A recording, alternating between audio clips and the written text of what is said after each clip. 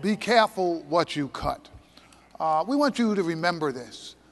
This is going to be a leading theme that we are going to be launching. We're launching it at the conference, but we will be continuing this launch.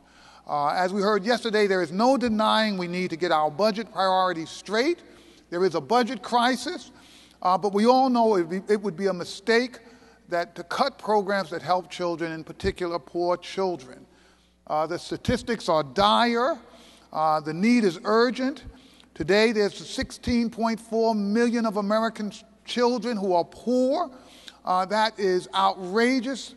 And the majority of American children cannot read or compute at grade level in the 4th, 8th, and 12th grade if they haven't already dropped out of school.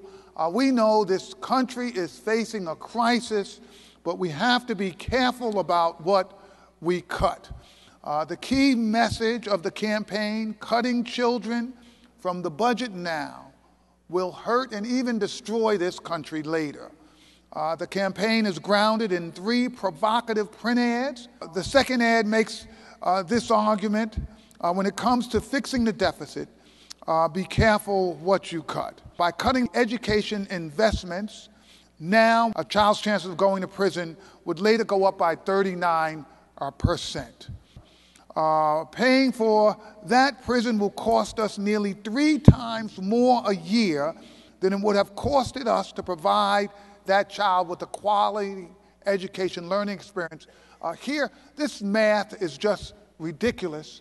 You almost have to be hateful towards your own children to be prepared to pay to lock these kids up and not educate these children. We have to be careful what we cut. It is a simple calculation, really. Protect now or pay later.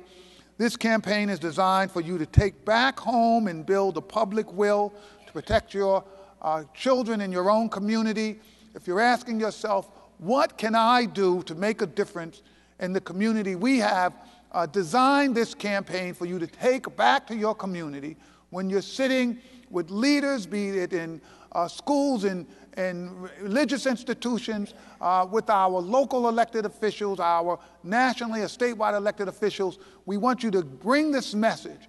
Be careful what you cut. We want people to hear this so much that when they get home, their spouses and children will be saying, have you heard about this issue of being careful what you cut? So by the time we're doing this nationally from CDF, we want local communities all around this country to be prepared for this message. Be careful what you cut.